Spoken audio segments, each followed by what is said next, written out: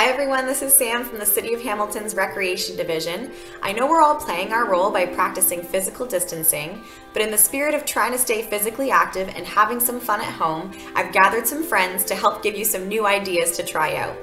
Frosty Fun virtual programs are presented by the City of Hamilton to help keep you entertained, engaged, and active during the pandemic. For more information and updates, visit the website. Hi, I'm Dorothy. I'm here to teach you. I'm a recreation coordinator for the City of Hamilton. I'm going to teach you how to make one of these dishcloths. They're really simple to make, and they're easy, quick, machine washable, and the little purl bumps are just enough scrubby to get everything clean. All right, what we will end up needing for this project is needles, and these are knitting needles size 7 or 4.5 millimeters. We need cotton, and this is worsted weight cotton yarn, a pair of scissors, and a tapestry needle for the very end.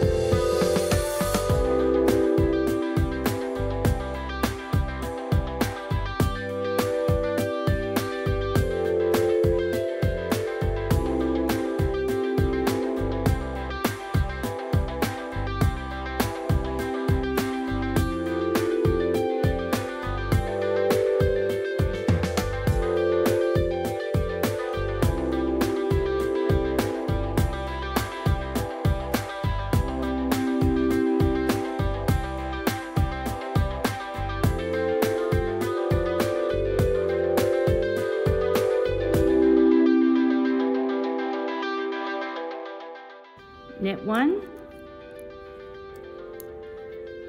yarn over, and continue knitting.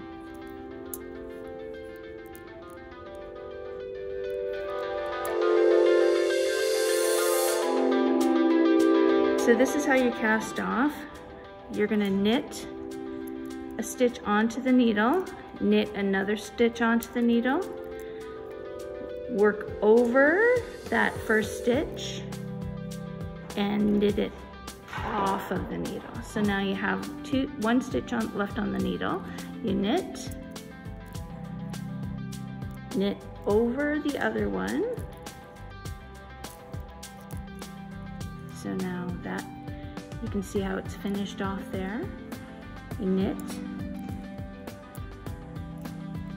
over what you just knitted, and then you knit, and then you knit over what you just knitted, and then you pull it through. So with this cloth, as you can see, I've knitted this piece on the bias, and what that means is that I've started at the very bottom, I've worked my way up, and I've increased to the center, and then I started decreasing. You can see that there's little holes around here, and I'll explain that in the pattern, that these are yarn overs.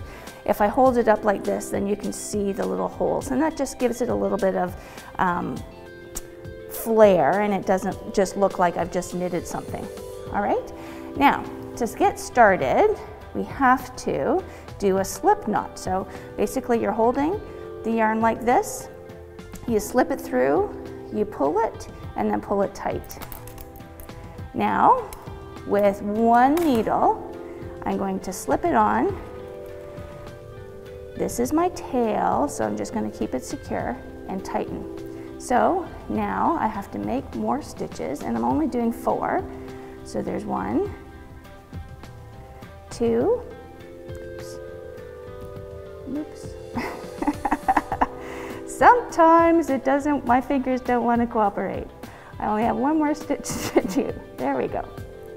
All right, so now I have 4 stitches on the needle. I'm going to knit those. I have to back up a little bit because the table's in my way. And you just knit to the very end. You have to move back a bit.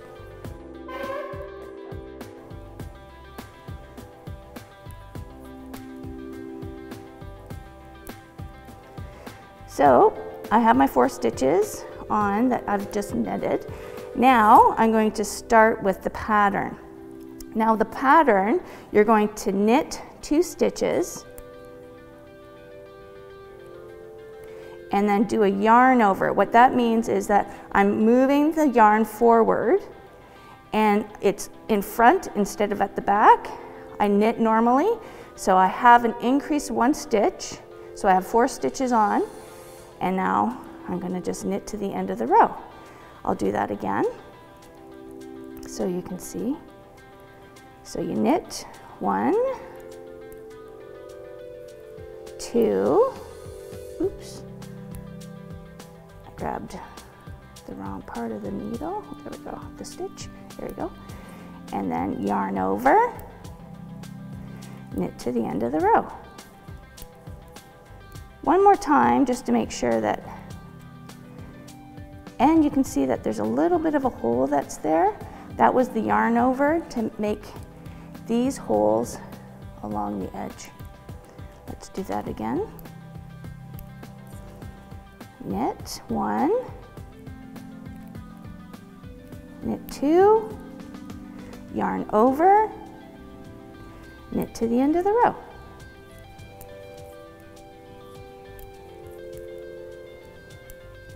And you'd continue that until you end up getting 50 stitches, and we'll come back to here, 50 stitches on the needle. If you want a bigger cloth, 50 stitches is great. If you want a smaller cloth, then 44 stitches. You'd end up stopping to make it a little bit smaller. But I like the bigger cloths, so we went with 50 stitches. I'm gonna do one more row of these. So that was knit 1, knit 2, yarn over, knit to the end of the row. And as I mentioned before, to 50 stitches on the needle. Oops, there we go.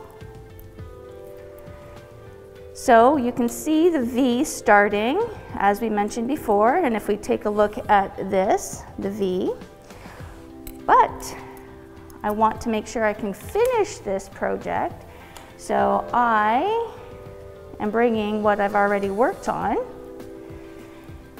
and I'm going to show the decrease. So I've knitted all these rows, and now I'm going to do the decrease.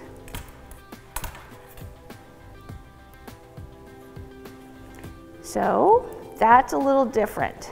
So you would knit 1, knit 2 together because you want to decrease. You still need the hole, so you have to do the yarn over. And then, you knit 2 again together. And then knit to the end of the row. You're going to do that until you get 4 stitches left on your needle. So let's try again. You knit 1 stitch, 2 together, yarn over, 2 together. If I can get my needle in there. Struggling, there we go. And then knit to the end of the row. So I have 2, 4, 6, and then we want 4, so I'm only going to do 2 more rows, and then I can show you. Oops, I made a little bit of a mess there. I'll fix that. There we go. It's kind of nice that I could see the blue from the white, so I knew I made a mistake. There we go. Knit 1, knit 2 together, yarn over, knit 2 together. That's where I was struggling before. Guess I'm doing a little tight. There we go. And then to the end of the row. One more, and then I'll show you how to complete it. You knit 1,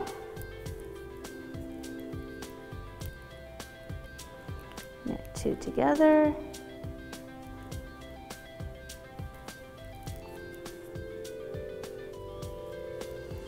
yarn over, and then 2 together. Oh, there is 2 stitches here, so there's 4 stitches left on the needle. There we go. Now I can see them. Perfect. Now turn it over again, and I'm going to knit all 4 off at one time. This is exciting. Oops, if I can get that. There we go. There.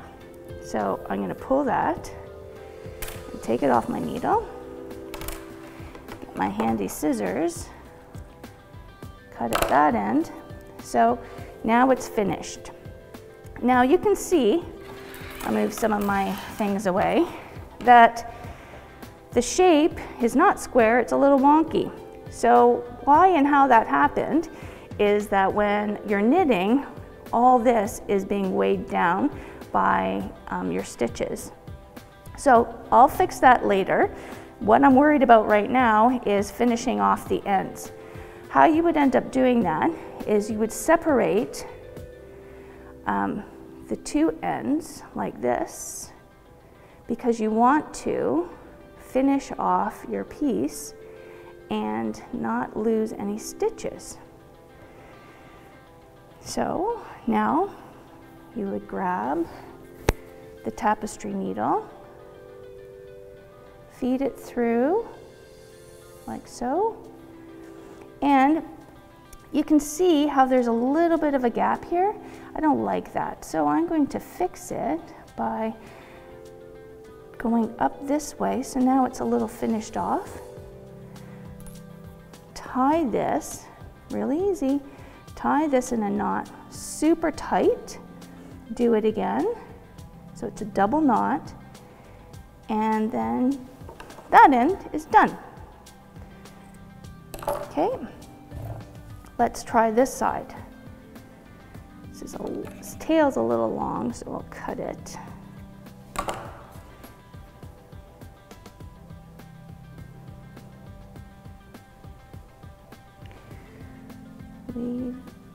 Undo these a little bit. Great.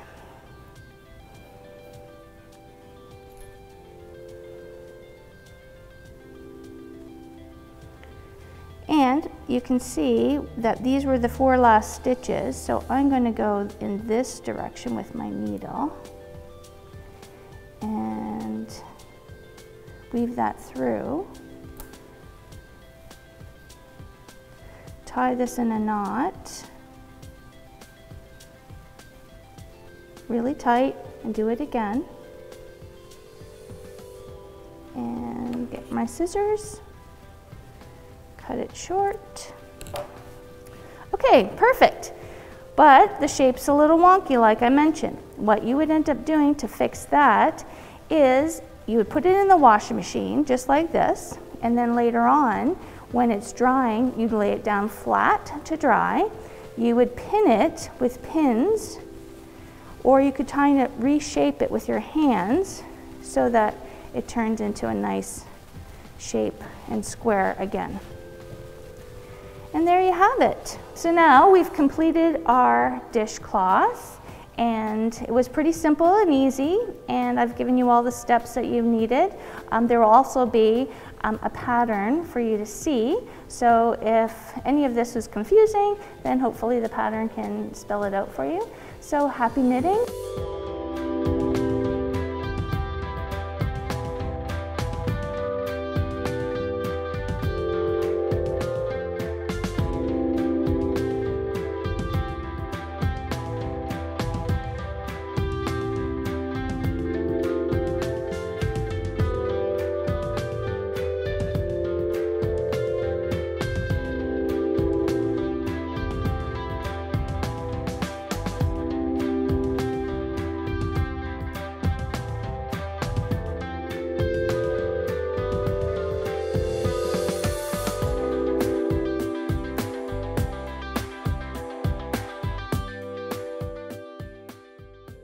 Thanks for joining us. Did we talk too fast? Did you miss a step? Do you want to watch this video again? Our pre-recorded series allows you to watch this video as many times as you need to make sure that you got it right. To learn more, visit hamilton.ca/frostyfun.